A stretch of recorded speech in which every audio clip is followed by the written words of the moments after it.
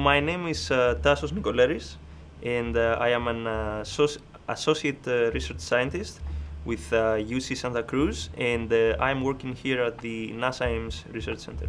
Since I came here, one research project that I have been working on has to do with the following situation. The problem is that in many cases there are high delays that aircraft must absorb before landing. The question is, what is the most fuel-efficient procedure to do that? Originally I am from Greece, and I grew up in Greece, and I did my undergraduate studies in the School of Civil Engineering of the National Technical University of Athens. And then I came to the United States, to University of California at Berkeley, to pursue a master's degree in civil engineering. And within civil engineering, my focus was on transportation engineering. After I finished my master's, I went to work for a year and a half as a consulting engineer. That was a very positive experience, but at the same time, I realized that what I really wanted to do was research.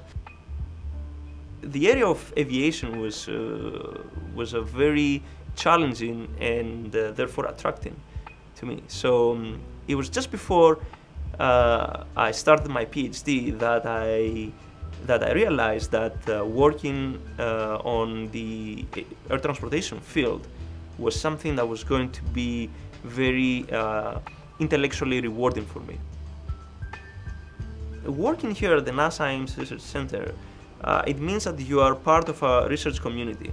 It means that you can go to seminars that might talk about life in Mars, or how we're going to colonize other parts of the universe, and so you are exposed into a wide spectrum of research.